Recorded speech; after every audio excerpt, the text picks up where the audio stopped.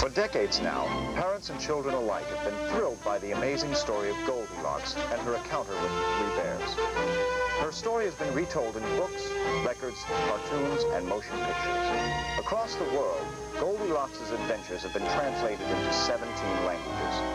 I myself learned of the tale back in kindergarten, and we've all gotten so comfortable with the story that it never even crossed our minds to doubt her word.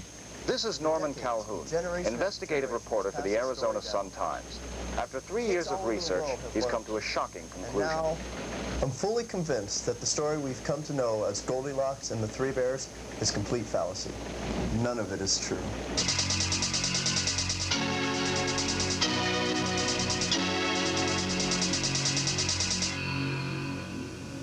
Goldilocks, a heroine under attack, or at least in question. Calhoun's book raises certain inconsistencies with Goldilocks' telling of the familiar tale. For example, he's noticed that most events follow a familiar pattern of occurring in groups of three. The first porridge is too hot, the second too cold, and the third being just right. The first bed is too hard, the second too soft, the third again just right.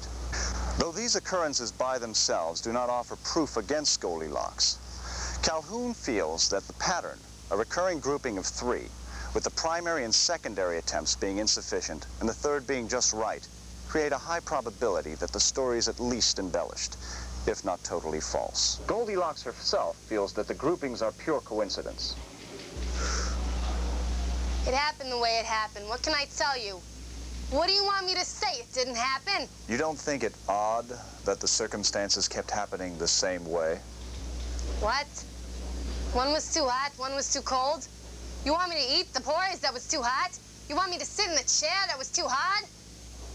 No, I don't think it was odd at all.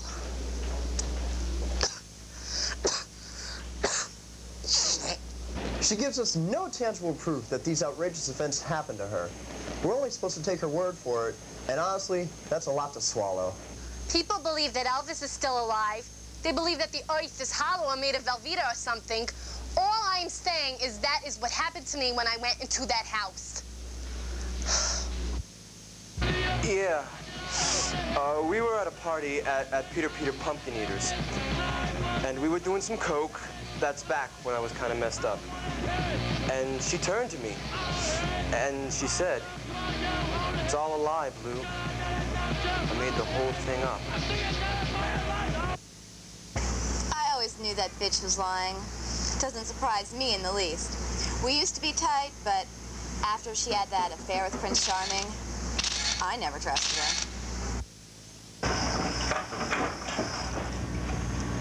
I have no comment. John Forest Ranger, a forest ranger in the area for over 20 years, had this to say. No, I've never seen anything resembling that house in this forest. So you're saying she made it up? No, I didn't say that. But maybe she walked into a cave and got confused or something. You know, bears often live in caves around here. It was a house. A real house? A real house! Not an apartment, not a bungalow, not a teepee, not a cave. If it was a cave, I would have said cave. The question of the disappearing house was the basis for my first theory, that what Goldilocks had stumbled upon was actually a mafia hideout with everyone disguised in bear suits. Bears. Most of Calhoun's arguments against the Goldilocks narrative have to do with the supposed three bears. Here at Miami Metro Zoo, zoologist Ron McGill spoke to us about these mysterious creatures. Ron, could bears live in the type of house Goldilocks described? Realistically, that's not really probable at all. Bears live in a type of house known as a den, which is totally different from anything that Goldilocks lived in. Were you there? I was there. They lived in that house. They sat on those chairs and they slept in those beds.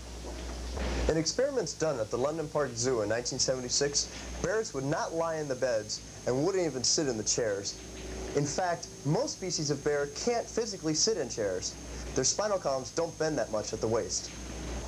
I don't care about your research. I don't care about your government grant-funded study of bear spinal cords. I was there. Were you there? Was Mr. Calhoun there?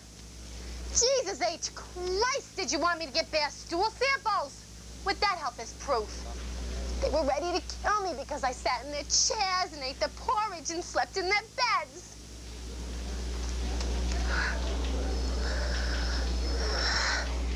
What about the porridge? Well, bears are opportunistic feeders. They'll feed on almost anything that they can get their hands on, especially something like a porridge that might have some sugar in it.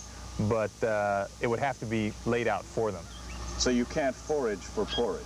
Well, feasibly, I guess you could if somebody made it for you and put it out in the woods for you to forage for.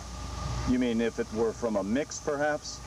Well, it could be from a mix, but the bears still couldn't make them. You would be giving them much more intelligence than they rightfully deserve if you think that even from a mix they could make the porridge. Look, honey, maybe these were special bears. Maybe they were smarter than the average bear. You're expecting the public to take your word that... I expect a little consideration for what I went through. How dare you come in here questioning my integrity just because some wrote a book? Ms. Locks, we're only trying to... Listen, for brains, you can take your cameras back to your big show executive producer and tell him there's no story here.